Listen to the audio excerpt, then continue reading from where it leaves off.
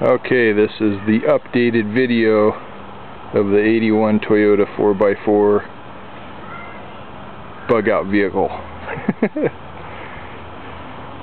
Here's a little truck, good little truck, pretty low miles. I've got a gun rack in there, you know, for fishing poles, guns or whatever, and there's a nice tool bag behind the seat, a jumper box that plugs into the one of the extra outlets. There's a CB radar detector and a GPS unit. This is the new camper that I put on because the old one was just too low. So now I've got a high top in here. There's CB antenna. The window is open. Quick video here. I mounted a high lift jack, 5 gallons of fuel, and then I put on this nice folding step here, which I kind of like. You see this cord here. This is kind of an easy, cheap idea. There's shore power. It's plugged in. So here's the camper. It's got a little porch light, and then it's got one on each side. If you're in there, there's a switch up there by your head you can flick on. I might have to turn on some lights. It's got some cabinets here, and it still has the carpet kit that you can put all your gear in, and that goes to the one up there, and then one here. Got all my food here, fire starters, tools, got my fishing poles, little bug out bag, some extra shoes there. It's comfortable. I got some pillows and some nice bedding. I did go for a couple of aluminum folding chairs and a nice super lightweight aluminum table. It's kind of nice to have a table to prep your food or whatever you're doing. So I'm going to come in here.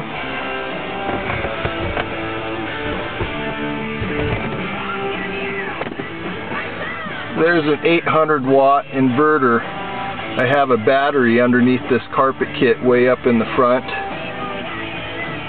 And there for the shore power is just a strip plug, and anytime I run shore power, you'll see that cord right here. I've got to tuck it behind there, but it's a battery charger that comes on trickle anytime you plug in.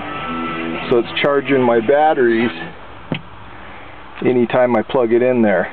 And then the other one, I just silicone this thing on there, so there's a little duct tape there, but that's a weather band radio, which I think it's a good idea up here in the northern panhandle to have that, especially with the up and coming months.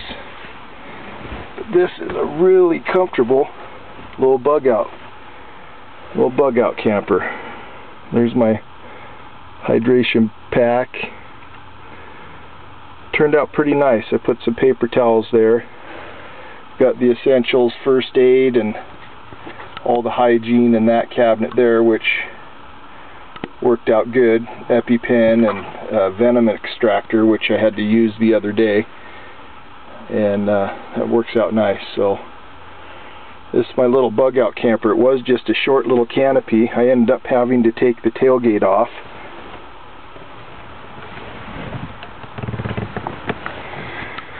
So I lost the tailgate in this, but that's okay because it actually turned out pretty good. Then up on top here, I just mounted these. I mounted 4 of those in case I want to tie a deer or quarter up an elk and tie it up there. So that worked out pretty good. So this is the updated little Toyota. This is a pretty light little camper for Toyota. Works out good. So as far as equipment goes, I still have to kind of go through and make a video for that. I've got a lot of equipment tucked in these cabinets and whatnot. Water purifiers, fire sticks, fire starters. Got little tiny micro stoves. Lots of food that keeps, MREs. Just things that you would need. So